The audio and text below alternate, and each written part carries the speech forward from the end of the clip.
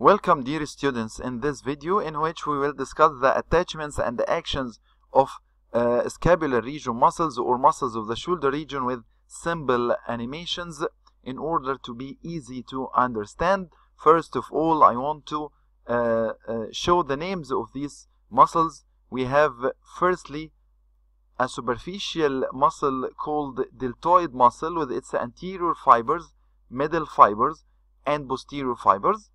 And if we hide this muscle, we will find the rest of the muscles. Anteriorly, I have muscle called subscapularis muscle. And posteriorly, I have the rest of the scapular region muscles, namely supraspinatus above the spine of the scapula, infraspinatus below the spine of the scapula, teres minor, and finally teres major muscle.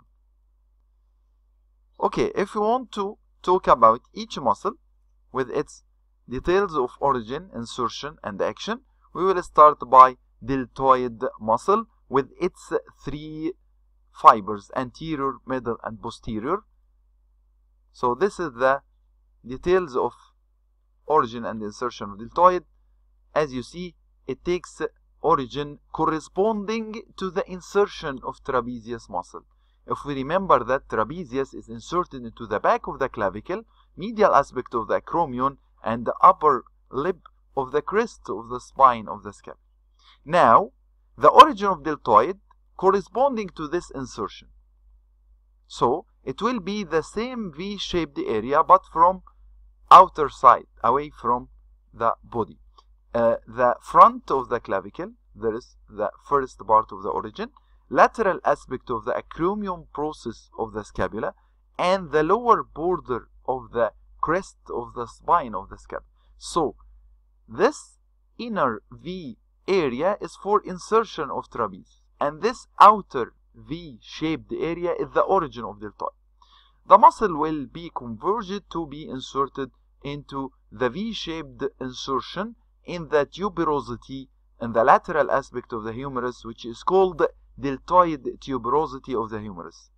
As you see, the muscle taking origin from clavicle and scapula and going to be inserted into the humerus, so the actions will be on the humerus. So the actions will be on shoulder joint, movement of the humerus at the shoulder joint.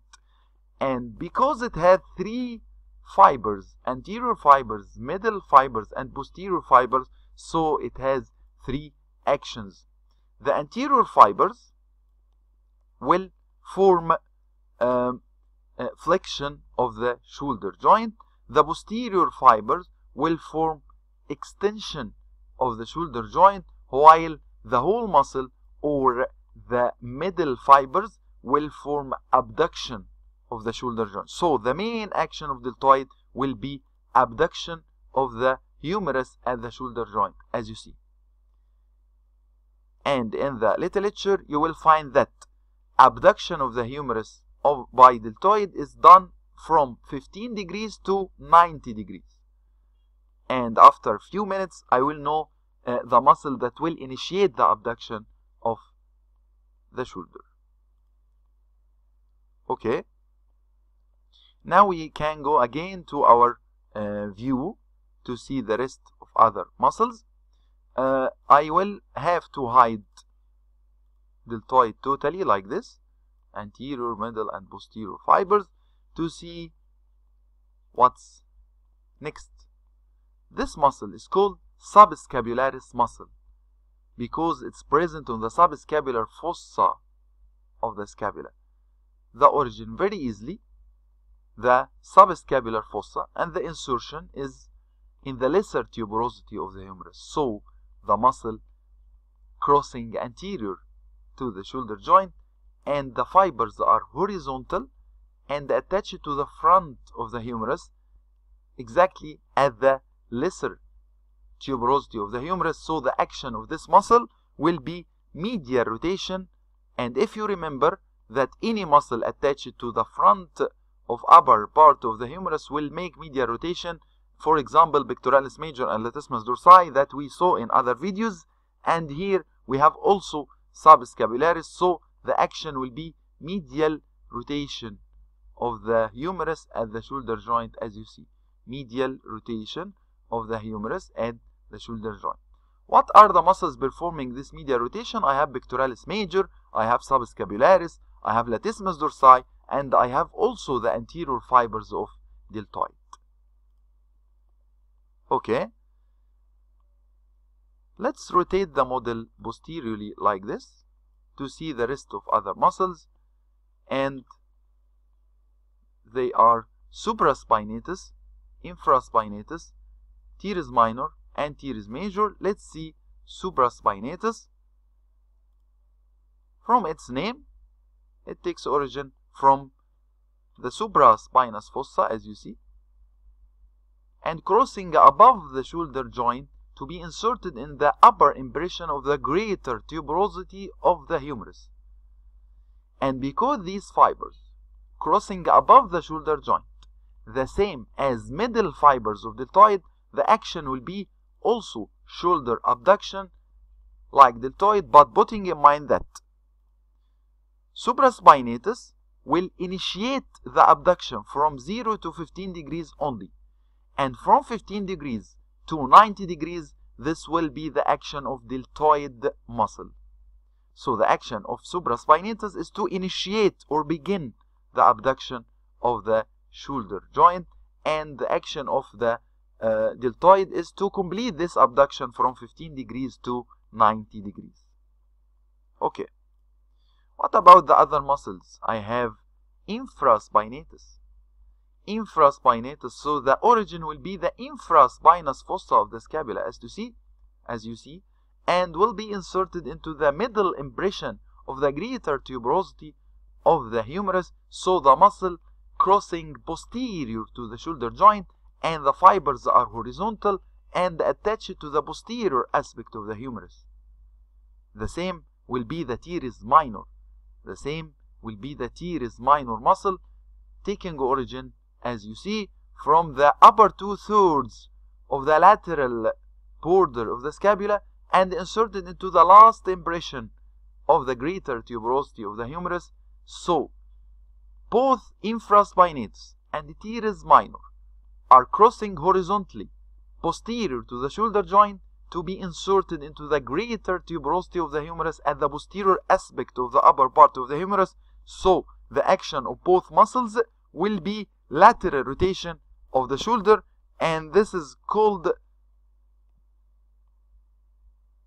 the lateral rotators of the shoulder joint. So as you see, this is the humerus laterally rotate by the action of posterior fibers of deltoid and the action of infraspinatus and teres minor. Okay.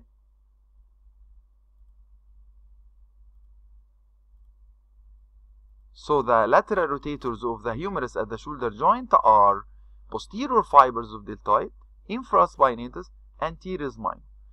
The three muscles have a common feature of crossing posterior to the shoulder joint. Very nice. Lastly, I have the last muscle, which is called teres major. Teres major.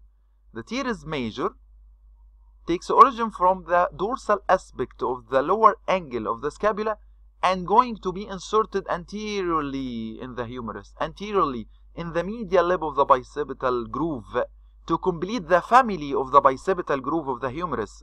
So bicipital groove of the humerus receives the insertion of both pectoralis major and teres major, and in between there is latissimus dorsi in the floor of the groove. So teres major have a common feature with latissimus dorsi. What is this common feature? It's coming from behind and going to be inserted anteriorly in the humerus. So, if you want to apply the rule, the teres major is coming from posterior to anterior, so it will perform extension of the humerus at the shoulder joint. And because it's inserted anteriorly in the humerus, so it will perform medial rotation of the humerus at the shoulder joint. And let's remember the extension of the humerus at the shoulder joint in this video.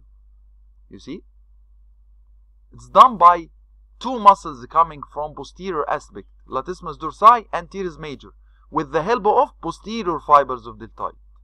And this is the lateral view of the action. Extension of the humerus at the shoulder joint. The other action is medial rotation of the shoulder, which is done by the muscles attached to the front of the humerus, namely pectoralis major, anterior fibers of deltoid, subscapularis, as you see, and also teres major.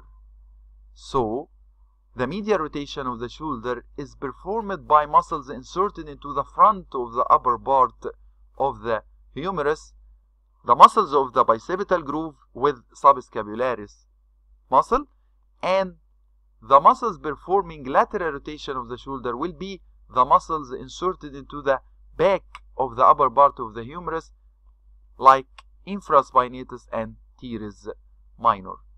And finally, I hope we enjoyed this video and the action of these muscles became easy for you, and goodbye to the next videos.